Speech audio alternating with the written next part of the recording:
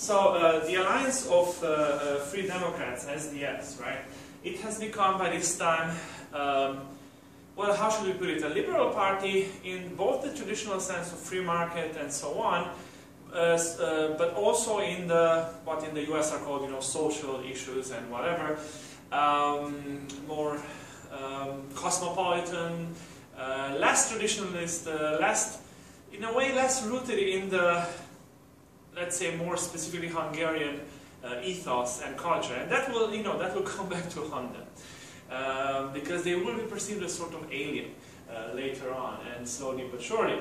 So both free market, these sort of, laissez-faire, typical liberalism. So in a way, I couldn't say libertarian, but liberal in all aspects, so to speak, right? Both economically, freedom of enterprise, individual. Well, everybody's for that, right? But sort of this idea of let the market do its things and let it, let it roam around and whatever happens, happens, sort of a thing. And in other issues, social, moral, whatever you want to call it, cultural, liberal. Okay. And the Socialist Party will enter then the Social Democrats into this coalition with SDS. And the other major force then on the right, it remains literally just Fidesz with a smaller MDF. So, so notice what has happened up to this point, up to 2002 in the 90s, right? First we had this, obviously first election, the opposition, which was already grouped into distinct parties, wins the election, well, a part of it, right, wins the election, forms the government. Next election, 94, you have the reformed communists, the Social Democrats, in a coalition with the former opposition party, which is now a sort of a left, they call it left liberal. And then you have the pendulum swinging back in 98 to a center-right, where the major center-right parties, especially the MDF, the Hungarian Democratic Forum, and others wither away, and it's the Fidesz that grows and occupies that space. And then back the pendulum to 2002, but again with very narrow margins. So my point about the two poles that alternate, even if the parties that enter and exit change, especially on the right, with the fragmentation, with the disappearance of many of the original initial center-right parties of various forms, right? And Fidesz, which kind of through its ideological maturity. Growing up, so to speak, right, acquires this center-right, more traditionalist, conservative view. But again, remember, conservative doesn't mean what it means here at all. Okay, good. So that's the 2002 Parliament. The Prime Minister is Megyesi. I didn't mention his name because he will resign in 2 years after the first elections to the European Parliament. After Hungary enters the European Union in 2004, there are the first elections to the European Parliament, where the Socialists are defeated, the Social Democrats, and he resigns as in consequence of that. So then the Prime Minister becomes this guy, Ferenc Gyurcsány, who is a very interesting personality. Basically, an equally powerful personality as who by now is the leader of the right, which is Viktor Orbán, right? Remember. And in fact, if you remember Viktor Orbán, he was the person who, at the reburial of Nagy Imre in 1989, right? The reburial of the hero of the revolution of 1956. This was this young student who gave a very fiery speech in 1989 in which he demanded that the Soviet troops leave once and for all Hungary and so on. But that's, it was a key moment, this reburial of Imre Nagy for the changes of 1989. So, he always was a strong voice, a strong personality. Now he becomes sort of a leader on the right. He was just prime minister, very young, 35 years old, and believe it or not, that is young. So that's in 98 to 2002. Now on the left, the kind of the major personality becomes this Ferenc Gyurcsány, and it really is like the mirror, the mirror image in a way, in many ways, very opinionated, very much on the left, but on this sort of new left, right? This is not left in which it's a left. It's a sort of a liberal left, okay? It's a left wing. It has this rhetoric of social whatever benefits. It's also very fiercely, free market, pro market, laissez-faire, whatever, sort of a government. And that is, I told you, it happened to other center-left parties in Europe. Social Democrats pick up this trend. What you should note here is that it might remind us of what I mentioned in that lecture on the political ideologies. That the origin of the two major ideologies that form in the beginning of modernity, conservatism and liberalism. Conservatism was for the traditional state, for the traditional society. It was wary of this idea of a free market, while liberalism stood for individualism and freedom in all aspects of life, okay? But also for a strong state. So individualism, freedom in the market, free, that's liberal, that's classical liberalism, okay? And also in all other things, right? But a sort of a negative liberty, this idea that I'm sure will sound familiar to you, that you're free to do whatever you want unless you hurt someone else. Sounds familiar? Yes, because you live in a liberal society. And both American parties are liberal, forms of liberalism actually. Classical liberalism. But what you see in Central and Eastern Europe will be something else, and this is why it might sound unfamiliar, because you live in a liberal society. This is not a liberal society in the sense of classical liberalism, right? Remember what they went through and what was their trajectory. These states and political systems, political cultures were not shaped during liberalism and stood there. The United States was born at the, John Locke is one of the fathers of liberalism. Well, he is almost quoted in the Declaration of Independence and so on. That's liberalism. That's not the case here, right? So you will see that this is why the right, the center right here, not the extreme right, the center right here is a different sort of a center right.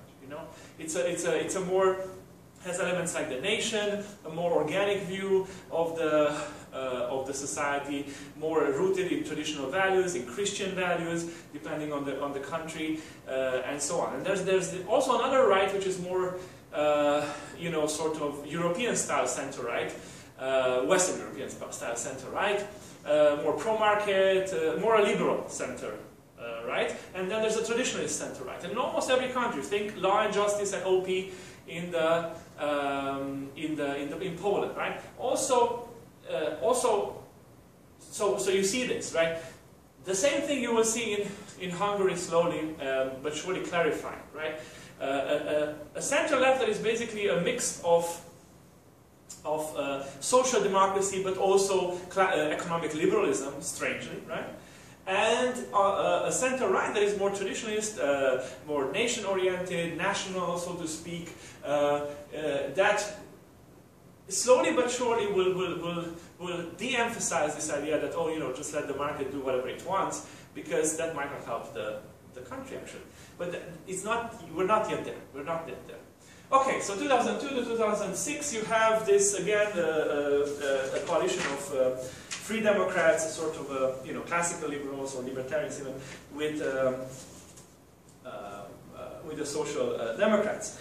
In 2005, you have the parliament again elects a president, a different president, who is, as I mentioned, a former president of the Constitutional Court. So again, this idea that the president represents the state and is a guardian of the legality of the very backbone of the very system of the state, right? So electing a former president of the Constitutional Court is, is very suggestive, very telling. Shoyom László is his name. You have the name here on the chart. The interesting thing about electing the president, remember the president is elected by the parliament with a 2/3 majority. Well, who was the 2/3? Like, how can you get the 2/3? The most natural choice would be that you would probably have the governing coalition, right, who are in power now, the Socialists and the Free Democrats electing. But no, because the Free Democrats opposed the Socialist candidate, who was a very socialist candidate, lady, and they opposed that. And actually, the ones that will elect this sort of a center-right candidate for the presidency will be the Social Democrats and Fidesz and MDF, actually, interestingly enough. So they will elect they will form the 2/3 majority to elect this president. Okay. 2006, you have again parliamentary elections. And this is the first time since 1989 that the governing coalition is re-elected. And well, again, with a very narrow, right, a fairly narrow win. In this election, notice a few interesting things that MDF, the Hungarian Democratic Forum, runs separately from Fidesz in this idea of not getting engulfed, not getting swallowed in by this growing catch-all center-right party with its Fidesz under the leadership, very strong leadership of Viktor Orban. So they run separately, and not only that, they run sort of against the other parties. And that gives you a sense of what's going on. There is clearly an anti-system feel, there is clearly disaffection with the elite, with the entire elite in the Hungarian society, just like we've seen in the other countries. Remember, we're getting closer to 2010, which I described as, well, if not 2010, but thereabouts, sort of a watershed, a new watershed moment, 25 years, 20 years after the 1989. And in many ways, it is here as well, as you'll see. But, so MDF kind of tries to portray itself as a third. It's very hard to portray yourself as an alternative in something that becomes that is starting to become very much of a two-party system, or almost a two-pole system. It's so clear that it's very hard to position yourself. Remember, now in a regular political system where, okay, this is where how the voters are distributed, most are in the middle, right? When you have significant catch-all parties, right, umbrella parties, parties that try to get almost as much as they can from each side, where do you situate yourself as a smaller party? It's very hard, right? Because you either are the extreme, which is not what the Hungarian Democratic Forum was, right? Further extreme left or extreme right, or somewhere in the middle. But the middle is the hardest thing because you look like, to the voter, you look like you don't have a clear identity. These catch-all parties are, we are the center right, we are the center left. It's a very telling, very clear message, right, to which the voters react, right, easily. But what does it mean that to be in the middle, right?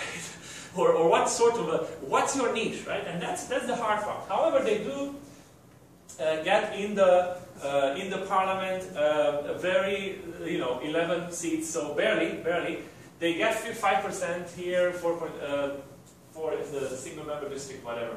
The point is that they made it a point that they will not form a coalition with Viktor Orban's Fidesz, that they will remain, or will not be engulfed by them.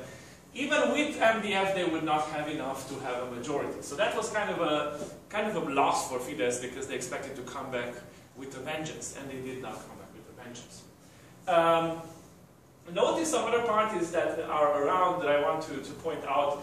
It's this. So MIEP, the Hungarian Justice and Truth Party, has been an extreme right, sort of a further right party, but now it allies itself with this new group called Jobbik, about which we'll talk in a second, which is a kind of a young nationalistic extreme right group, right? They don't get it in the parliament, but it's important to remark the kind of the rise of Jobbik. Okay, and that's about it. I obviously deleted other parties that were not relevant, didn't get into the parliament. Okay, so you're going to say, well, that sounds like stability. That's a sign of stability. 2006, you have elections, the socialists win. Sort of an apathetic election, to be honest. And also in this conundrum in which Viktor Orban was courting MDF and saying, well, we are on the same side, and the MDF leader was a woman. She was making it very adamant, no, we're not the same thing. It was an interesting situation. Okay, but what happens next is remarkable. What happens next is remarkable because what happens next is that very soon after the election, okay, in the electoral campaign, you had Fidesz accusing the Social Democrats, the Socialists, the existing governing coalition of mismanaging the economy, of not. Didn't have strong effect. Soon after the election, a few months later, a recording that I posted on Canvas that I'm going to ask you to listen to is short and it's translated. Is leaked from a party meeting of the Social Democrats, in which again Prime Minister Ferenc Gyurcsány says very explicitly, meaning also with explicit curse words and so on, that the situation in which the party and the governance finds itself is unimaginable.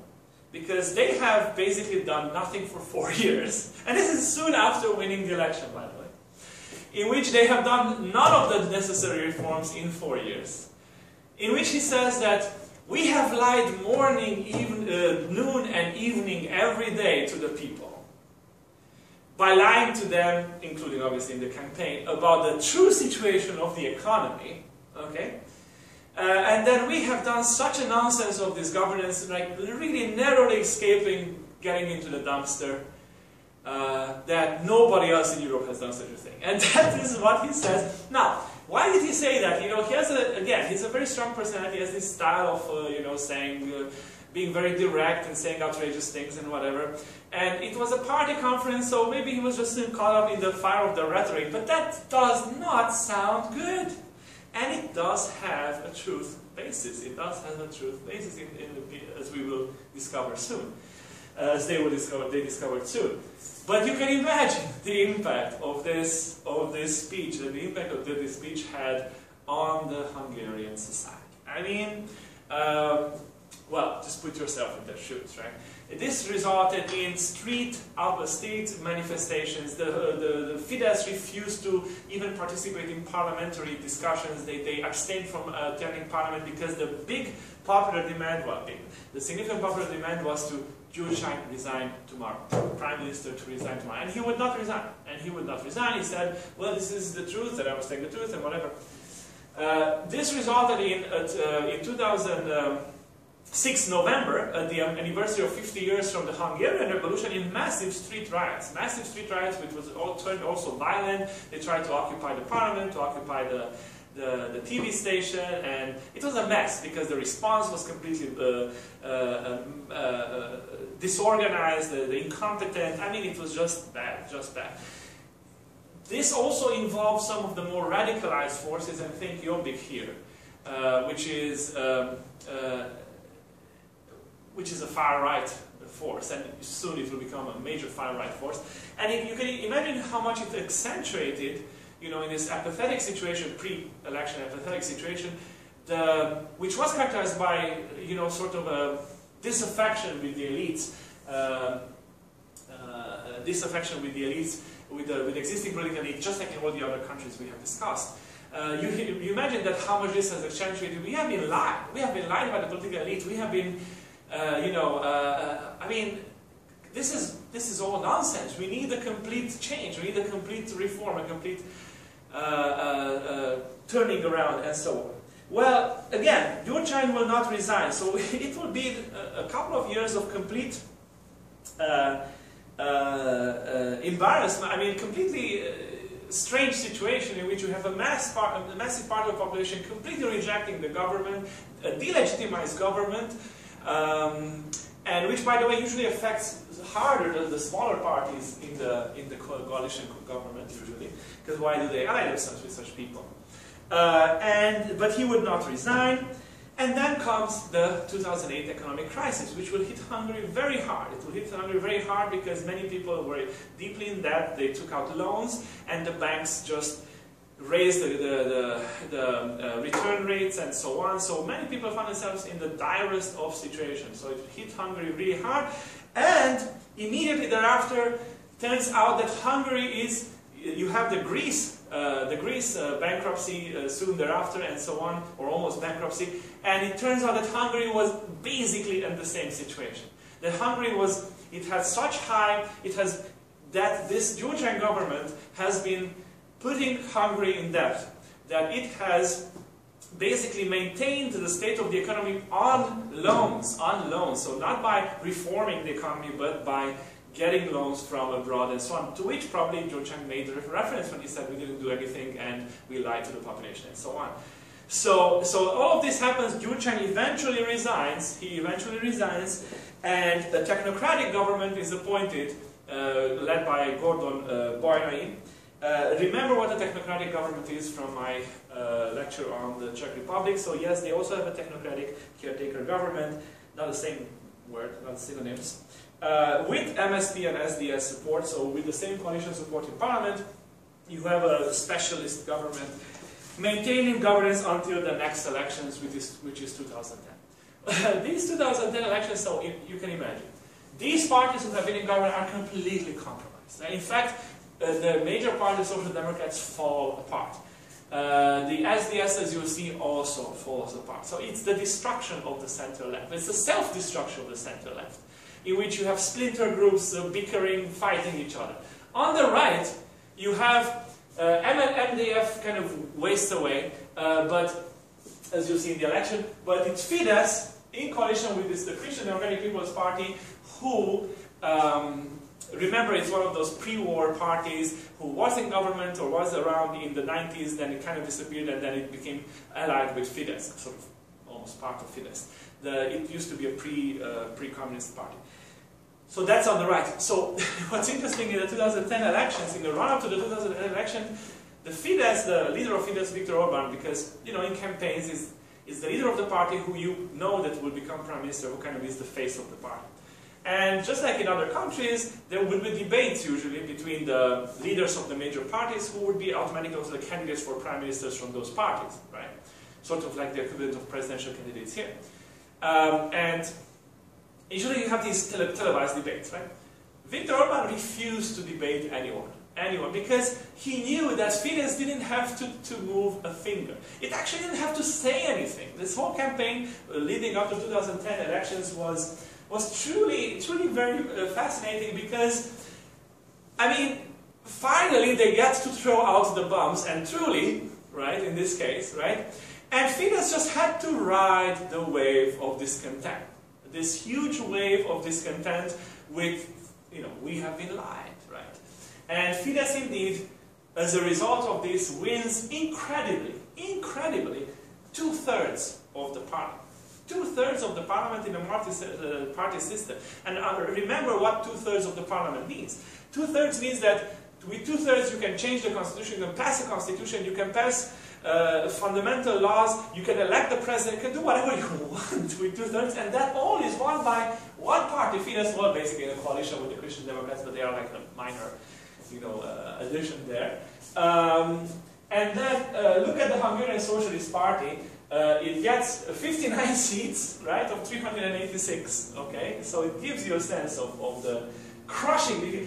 Fidesz gets 52% of the vote. I mean, getting 50% of the seats in a system that, even if it's MMPR, kind of inflates the majority, would not be outrageous. But getting 52% of the vote in a multi-party system, that is amazing, right? Not of the seats, of the vote. And that is incredible in a multi-party system. So it gives you a sense. But here's also who is the third party. MDF is gone. SDS, the Alliance of Free Democrats, disappears. Literally is destroyed by what just happened. Jobbik becomes the third party with only 3% of the vote less, getting only 3% less vote than the Socialists. Jobbik, who is what? This truly extreme right, anti-Semitic, anti-foreigner, xenophobic, isolationist, anti-European. I mean, really, there's nothing you can throw at them that wouldn't apply. And I'm not using hyperbole. I avoid it. Right? But that's what Jobbik is. It is one of the true, you know, they don't, so true extreme right, nationalistic, xenophobic, again, as I said, racist, anti-gypsy, whatever. It's all there. Anti-democratic, clearly anti-democratic. They have not, you know, they are an anti-system, a true anti-system party. You know, it's a dangerous force who becomes the third force in the parliament. Right? Not, right, the third force in the parliament. Clearly not allied with Fidesz. I mean, Fidesz makes it very, it's a very interesting game that Fidesz plays and will play afterwards, because they will throw jabs at Jobbik, but they will not want to alienate the potential voters of Jobbik because they want to attract them. Right? Fidesz wants to be the catch-all party without being extreme. So, in fact, you know, after these elections, I used to say that one of my points was that you know, people should root for Fidesz to be successful, because that's the mainstream alternative on the center-right, because the extreme right alternative, which is extremely dangerous, is truly an anti-system party. And when are we? Where are we? 2010, right? a time of, as I mentioned in the other countries, democratic fatigue, a fatigue with this whole democratic transition, with this whole transition, a time where, you know, if you make the sum of what happened after 1989, most of the people will say we didn't get where we wanted to get. We wanted to be, you know, well, it's not very clear, right? It's like hope and change. What does it mean, right? It's vague, right? So it's always a dangerous thing to have these huge promises or huge ideas, because they never get fulfilled. The more vague they are, the more attractive they are, but when it gets to fulfilling them, because everybody imagines them to mean something else, nobody will be satisfied. It's a very dangerous game, right? Which will, you know, actually will affect in many parties, actually, for example, Western Europe since the 90s, this sort of a game of creating a very wonderful image and then falling. You know, the higher you are, the harder you fall, right? So, so it's not a strange phenomenon, right? It's a common phenomenon, right?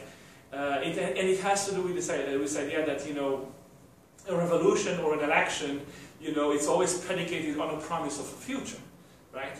And that's one thing to win an election or a revolution, and the other thing is to win the governance, which is a completely different game, right? Governing and winning an election are two different sets of skills. So applying that to this situation, right? Changing the regime and then creating something else, but what else? What else? Remember the radicality of this change that all these countries endured after 1990, right? Or went through after 1990. And at this point, there are these reconsiderations, right? Have we really done a regime change? What does it mean, a regime change? And to give an answer to this, that's very hard, because what is the answer? Okay, we want to be like the West. What does it mean, the West, right?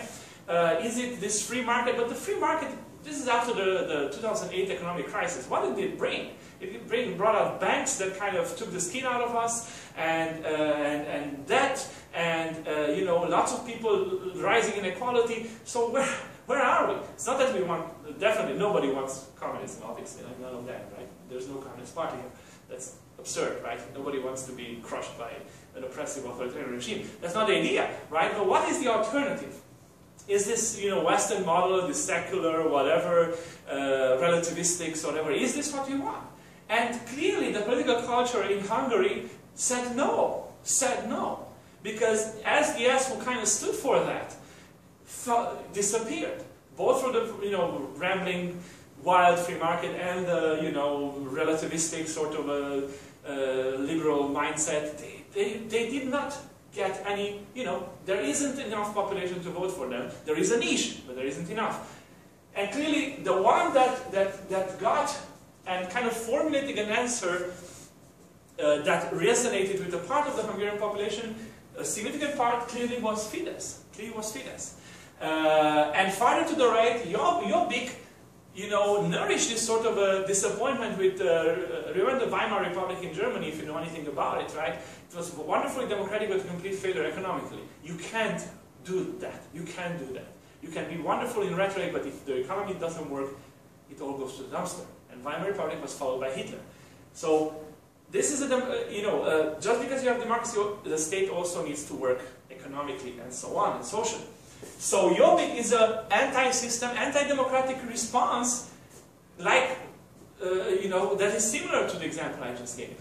Because it's an extreme right in which, no, you know what, throw this all out, we need to make a nationalistic state, isolationist is just us, and so on. And, you know, racial hatred and whatever. So that is a type of response, you know, let's throw everybody, you know, everything else out. Notice another anti-reform party. Remember that this is the time when we saw it in Poland, we see it in the Czech Republic, also in Hungary, and you see it in other countries. Around 2010, there are these parties that come up as a response to the tiredness of the population with the existing post-1989 elite. After 2 decades, these guys have not delivered, we need something else. Well, what was this something else? Again, Fidesz will manage to, they will soon, as you see, will bring something very much different. Jobbik is clearly something different. LMP, notice what the name is of LMP. Politics can be different. That's the name of the party. Politics can be different is the name of the party. Well, it tells you what it stands for. Ideologically, this is a sort of center-left, combined with classical liberal ecologist, green sort of a party. But it's clearly a reform party, mostly organized by members of the civil society, so non-governmental organizations, non-profits, so no politicians. Remember Poland, remember in Czech Republic, all these forces that come out towards 2010 that are, either led by journalists, by businessmen, by weird, sort of sources, right? Non-politicians, because that's the idea. The politicians have failed, the political elite have failed us. We need something else. Now, what is that else is the big question. It is the big question, because remember, politics has its own rules, and politics is the only solution to street fighting, basically. Politics is democratic politics, the fact that we resolve conflicts in an institution called the parliament, where all these conflicts that are naturally in any society, it's natural to disagree, that is part of the nature of any society. The question is how you create common action out of this disagreement, where the existence of parliaments are elected, where different parties represent these different opinions, and they debate it and fight it out according to to establish rules, and not with sticks and guns. Politics is the only solution to violence. This is why wars happen when such institutions disappear or fall apart. This is why the Civil War in the US happened when the South removed itself from the Congress, when there was no longer a place to debate these inevitable differences. And that's something that we need to, that is part of understanding the nature of society, of democratic politics, that conflict is inevitable, and parliaments, the tools of democratic representation and debate are the only solution except for violence. Okay? So, but that's part of learning these skills. And by the way, just because one was born in a democratic society or representative doesn't mean that we have these skills. Because we always think that, think of how unpopular Congress is in the US. It's the institution with the lowest rate of acceptance or popularity in the population, while the president usually is much higher. Why? Because the people want one leader, right? And that's completely undemocratic, of course, right? Because the essence of democracy is the fact that these conflicts are inevitable and they have to be played out somewhere. Well, that playing out somewhere, right, is a skill, that needs to be accepted. You need to accept the fact that there are limitations to what politics can do, and there are specific rules to the game of to the game of politics, belongs to the nature of politics. What you notice in all these countries is a sort of a tiredness with that. Also a sense of having been, again, as I said, of politics not having delivered what 1989 has promised. Okay? And you have all these non-political forces appearing, or anti-political, or anti-system, reform, and whatever. In Hungary, these are the ones that I just mentioned. Okay, 2010, you also have the 2010 the National Assembly elects the president. Now, remember who elects the president? The National Assembly, the parliament. Who has 2/3? Fidesz has 2/3 of the seats. So Fidesz basically elects a president according to its liking, someone who has been associated with Fidesz for a long time. Schmidt-Pahl, who was an Olympic fencing champion, has been involved in Olympic and sport diplomacy for a long time. And has been a member of the European Parliament and so on. So someone who had international prestige and also from the world of sports, so sort of outside politics, although he has always been associated with Fidesz. So you say, okay, well that sounds nice and so on. Well, it didn't turn out that nice, because 2 years later a huge scandal erupts, which actually happened in many countries. Similar scandals happen in many countries, which is an interesting subject. A plagiarism scandal, because it turns out that his PhD dissertation, which he wrote in 1990 or thereabouts, 1992, it turns out it was plagiarized. Because many pages were copied verbatim from other authors, other books, and it's kind of shady, so whatever, but this is a fact. So there's a huge scandal. And remember why this is important, because this is the president in the parliamentary system whose role is mostly symbolic and moral, standing for legality, the state as such, democracy, the functioning of the system. So, this moral above politics, enduring authority, well, such a scandal hits exactly at the heart of that role, right? So he will have to resign, and he resigned in 2012. So you have a new election for the president when Áder János is elected, a long-standing Fidesz politician. So in this case, you have a president who is clearly allied with the 2/3 majority. Why is this important? Why is this important? Because between 2010 and 2014, under the leadership of Viktor Orbán, who becomes president after 2010, Prime Minister, of course, after 2010, you have something going on that is quite unique and interesting. Fidesz, first of all, Fidesz will pass a new constitution. I'm saying Fidesz and the Christian Democrats because they have 2/3 and they can do that, and basically it's them, right? So they will pass a new constitution in 2011, becomes the constitution in 2012. Remember, Hungary has not had a new constitution written after 1990, just patching the old constitution. But they passed a completely new constitution, which I linked because it's really worth looking into. I'm going to ask you to look at the preamble and the first, basically, so there's the national avowal, which is sort of a preamble, and then there's the fundamentals section, which I'm going to ask you to look at, which is, well, it's a constitution that tries to re-establish the state on a different foundation. This is why it's called foundations, that section. And so here's what happened. This question mark that was raised after 20 years after 1989 is, have we made this transition? Have we truly changed, right? Because the revolution promises change, but changing to what? Have we truly changed? What has, and of course, this is a very fuzzy question, and there's no clear answer. Well, here's Fidesz giving a clear answer, of a very clear nature, in which it roots the new state. And this is the attempt that takes place between 2010 and 2014, which is why it's so fascinating. That Fidesz tries to re-establish the entire polis, the entire political system, the entire society, the state itself, on different fundamentals.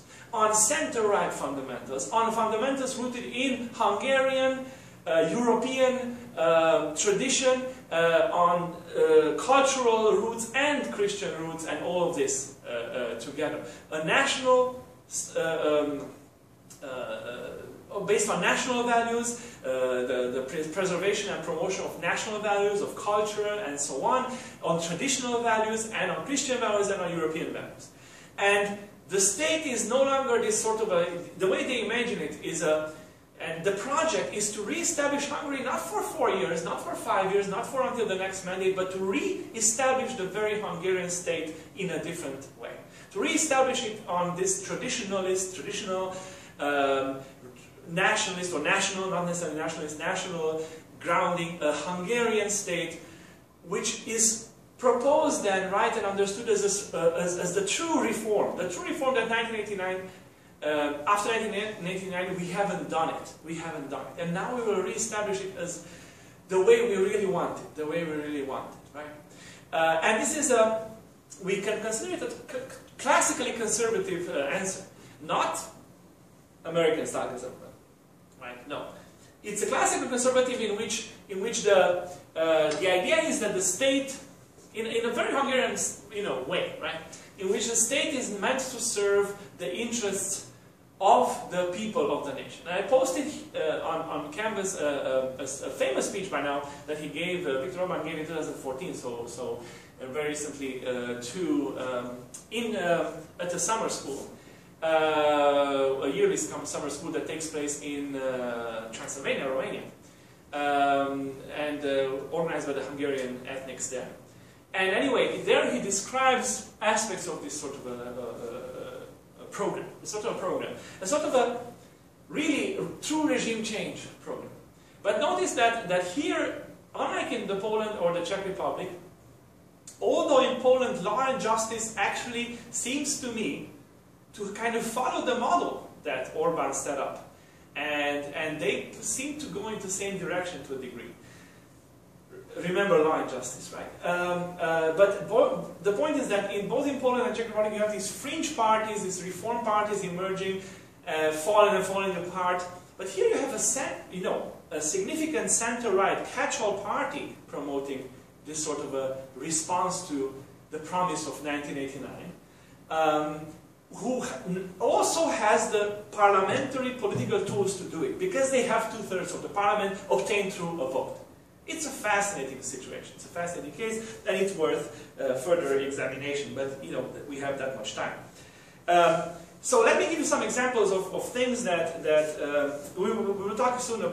Actually, in a second, about some of these things that he will endeavor in this part of sort of let me call it, you know, reimagining of the Hungarian state, or true regime change, or new regime change, whatever you want to call it. Okay, so let's jump to the 2014 elections, the most recent ones, which are again won by Fidesz, again with 2/3. Meanwhile, however, the electoral system has changed. In 2012, whatever, 13, the electoral system has changed. I explained in the first part of this lecture how it has changed into more mixed member majoritarian, which further inflates the number of seats is more disproportionate versus the number of votes obtained than in MMPR, right? Where it's more related, it still inflates the number of seats is larger than, for example, you get, you know, here you have 44% of the vote, so you see they don't get 51% as in the previous elections, but they still get 66% of the seats. In the previous election, which was MMPR, they got 51% of the vote and 66% of the seats. So you see that it is more disproportionate, more inflates, it's more majoritarian rather than proportional. Okay. But again, this shouldn't be, you know, a shock, because, as I said, the electoral system in the US, UK is completely disproportional. It's not at all proportional. It's all majoritarian. It inflates, creates artificial majorities. But that being said, let's look at 2014 elections.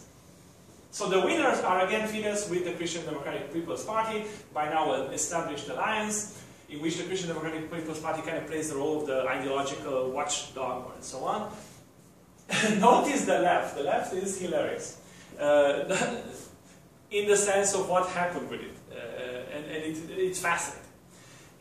So first of all, the Hungarian Socialist Party, the Social Democrats still around, but really 29 seats, right? That's how much they win. I mean, it gives you a sense of the size. By this time, Gyurcsány has left the Social Democratic Party, formed his own party, the Democratic Coalition, which gets some seats.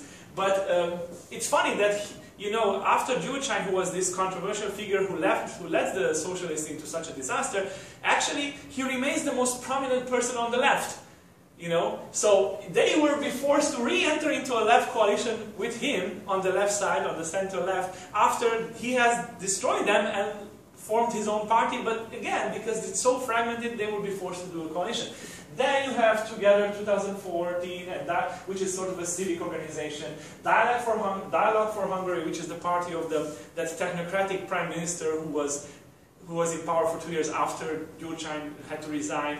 So you have a variety of groups on the center left, and you have a reformed Alliance of Free Democrats. Basically, you see it now, they call themselves straight the Liberals, because it's a classical liberal party, again getting 1 seat, right? So it tells you that the left is in complete disarray, and the whole campaign, quote-unquote campaign, leading to the election was a disaster, because they obviously bickered among themselves because they don't get along. I mean, all of these are people who fought each other because of that disaster that happened during the last Gyurcsány government, and now they're forced to work together to win elections, and it ain't working. It ain't working.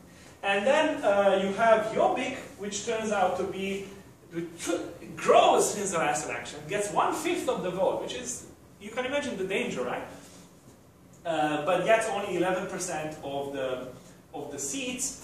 And then you have Politics Can Be Different, which kind of decreases, gets 5% of the votes, and then gets 2% of the seats. So it's itself, you know, the problem with these reform parties is that they don't last long, because they come, just like former opposition groups, they come in response to a problem, to a crisis. That's what unites them. Is that enough to create a true governing option? Also, it's hard for smaller parties to define themselves again in a system which has two major poles, because still, it kind of has two major poles. This is center-left, completely fragmented, by the way. Center-right, far-right, and you know, sort of a green environmental reform party, small one. And that's the situation. So you see that basically the political system in Hungary is dominated today by Fidesz. It's dominated today by Fidesz. There are no really alternatives, except for the only other big actor is Jobbik, which is anti-system, anti-democratic. I mean, it is truly a danger, truly a danger. So they're not an alternative. So we don't know what this is the situation today. It's a very strange situation in which clearly you do see a tremendous support still to the you know, relative 44%. It's tremendous for the center right, for Fidesz and KDNP. Okay, so that was the last election. Viktor Orbán is still the prime minister. Okay, so let's discuss some of the key issues then about these. You know, Hungarian politics today and since 1990, and we'll conclude the lecture with that, but that's in the third part of the lecture.